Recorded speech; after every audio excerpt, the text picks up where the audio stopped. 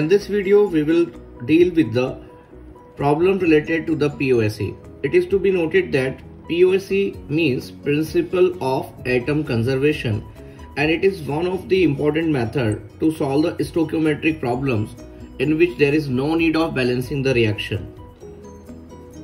It is to be noted that no need of balancing the reaction. And this method to solve the stoichiometric problem will be used when the series of reactions are given and the product and the information about the products of the series of reaction is not clearly mentioned, but starting and end products are given. So the POAC is applied on that atom which remains conserved during the reaction. Yeah, we can say that for which the information has been provided. The most important thing about this method POAC, that this is very important method to solve the quantitative estimation related problem in which we decide the percentage of element in a given compound, like Carriers method, Zeldal method, etc. So the important thing about this method that how we will apply the POAC.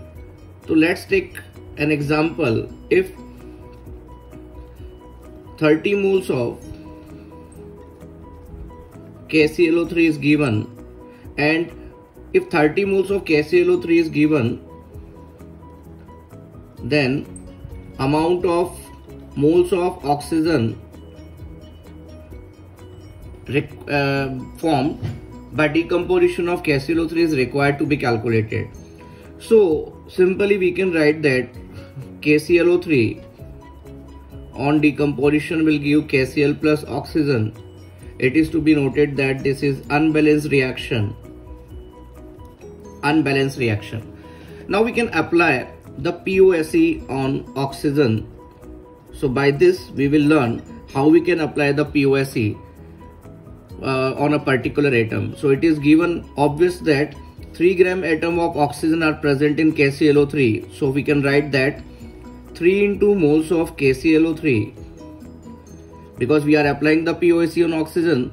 So on the right hand side, oxygen, 2 gram atoms of oxygen are present. So we can write that 2 into moles of oxygen. Now we can relate the moles of KClO3 and oxygen like this, right? Now if 30 moles of KClO3 is given, moles of oxygen is required to be calculated. So simply by solving this, we can find the moles of oxygen as 45. We can take one more example to apply the concept of POAC, like on complete decomposition of calcium carbonate, the entire carbon which is present in the calcium carbonate is converted into CO2. So now we can apply the POAC on carbon. So obviously 1 mole of carbon is present in calcium carbonate. So we can write the equation that 1 into moles of calcium carbonate, that will be equal to 1 into moles of CO2. Take one more example to understand the meaning of POAC. Suppose phosphorus, it is given that white phosphorus react with oxygen to give 2 different products, which is P4O10 and P4O6, and the amount of P4 and oxygen is given, and it is required to calculate the amount of P4O10 and P4O6. So simply without balancing the reaction, first we will apply the POAC on phosphorus. So obviously in left hand side we can say that 4 into moles of phosphorus, that will be equal to, because we are applying the POAC on phosphorus, so 4 into moles of P4, that will be equal to, for P4O10 we can write that 4 into moles of P4O10 plus for definitely P4O6 we can also write that 4 into moles of P4O6. So this is the way by which we applied the POAC on phosphorus. In the same way we can apply the POAC on oxygen. So how we can apply, because 2 gram atom of oxygen is present in the O2, definitely we can write as 2, we can take this equation here, 2 into moles of oxygen, that will be equal to 10 into moles of P4O10 plus 6, because we are applying the POAC on oxygen. So in case of P4O6, 6 into moles of P4O6. This will be equation 2. On solving equation 1 and 2, we can find the number of moles of P4O10 and P4O6 form. As I told you that the POAC, principle of atom conservation, can applied on the sequence of reaction when the product at the intermediate reactions are not clearly mentioned or given. For example, this is an organic acid HNX, which on treatment with AgNO3 gives silver salt, which have W gram, which on ignition gives X gram of silver. So we can apply the POAC in this step from AgNX to AgNAg. So we can write that from this silver salt that N moles of Ag is present in this. So we can write that N into moles of silver salt, that will be equal to, here 1 gram atom of Ag is present, 1 into moles of Ag. Further we can write that N into mass of silver salt, which is W gram, divided by MSS, which is molecular mass of silver salt, that will be equal to 1 into X gram, which is the mass of silver, divided by 108, which is the atomic mass of silver. So this is the way by which we can apply the POAC.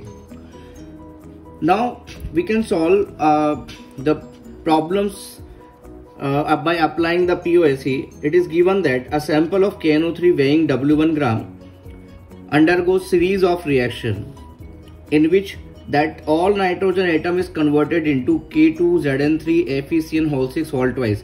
We can say this is the complex. How many gram of this complex or product were obtained? And the molecular mass of KNO3 is given as M1, and for the complex it is given as M2. So very obvious, this KNO3, which is W1 gram, undergoes series of reaction, and information is given that all nitrogen atom is converted. So we will apply the POAC on the nitrogen.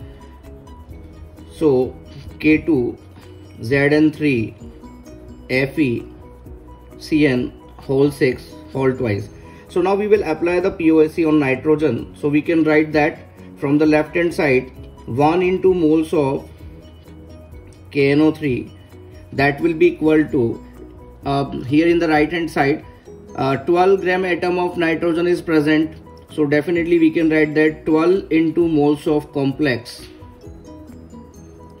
Now on solving this, 1 into moles of KNO3, so 1 into moles of KNO3, which because it is W1 gram, and the molecular mass of KNO3 is M1, W1 upon M1, that is equal to 12 into W2 is the amount of complex that is to be calculated, and definitely the molecular mass of this complex is M2. On solving this, we can simply find the W2, that will be equal to W1 M2 upon M1 into 12. So this will be the answer. We can take one more example to explain the concept of POAC. It is given that all the carbon atom present in this compound, which is KH3C2 whole 4 whole twice dot 2H2O, weighing 254 gram, is converted into CO2. So it is clearly mentioned that the CO2 carbon is conserved in this case. So how many gram of CO2 were obtained? So definitely we can apply the POAC in this and this. So definitely 4 gram atoms of carbon is present in this. So we can apply the POAC as 4 into moles of this compound, that will be equal to 1 into moles of CO2, W CO2 divided by 44 and 254 gram of this compound is given.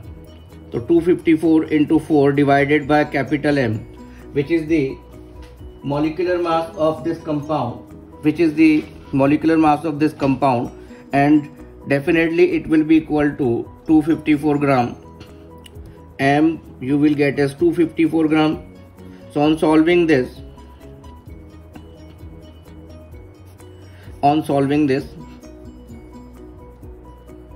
you will get 44 into 4 gram, which is the mass of CO2. So this is the method POAC by which we can solve the stoichiometric problem without balancing. Thank you very much.